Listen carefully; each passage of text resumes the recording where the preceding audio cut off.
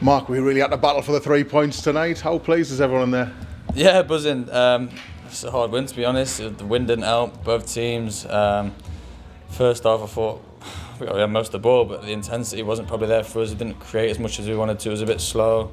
But now second half, I think it opened up for both teams really. But we're on the front foot for most of the game, and we got what we deserved in the end.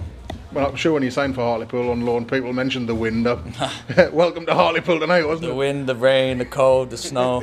It's unbelievable up here. I can't believe how cold it is. But yeah, nights like this, just Tuesday night, you know, January, it's weather conditions, etc. But it doesn't matter. You've got to get the win. It's the same with both teams. But no, it was a good win in the end. It is the same, but how much does it impact? I know we tried to play some football still, didn't we? But it must have an impact, the conditions like that. I think you can see from the goal kicks, it's impossible to judge the ball. I mean, both teams, obviously, but like it changes the dimension of the game, if anything. Probably make decisions you wouldn't do if the weather was. But anyway, it doesn't matter. But as you can see, it has an effect, yeah. And then the second half was when the game really came to life, wasn't it? You know, we got ourselves in front and then managed to shoot ourselves in the foot. We kind of make things hard for ourselves, don't we? We do, yeah. We do collectively, we do, yeah. Good entertainment, though, I guess, if anything. But like you say, you score and then switch off or something. I don't know what it is, but you concede and then you've got to go again. But no, I thought the lads out wide were great. You know, we're getting the balls in the box. Like I said, half time, look, just flood the box, get in the box, and chances will come, and they did. It was a great move for the winning goal. You just drifted in there and found some space, didn't you? Yeah, I don't know. Yeah.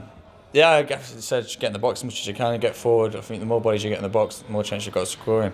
But no, Gavin Kitch down the left side, I just thought a gamble and arrived on time and luckily it went in. How good is that feeling in front of the town end as well? Oh, brilliant, brilliant. You can't describe it. At any level you score a goal, it's unbelievable. I probably should score more, to be honest. But no, it's a feeling you can't describe. Like you say, the guys behind the goal on a Tuesday night especially, you know, all got work tomorrow, they're coming out. It's impressive stuff.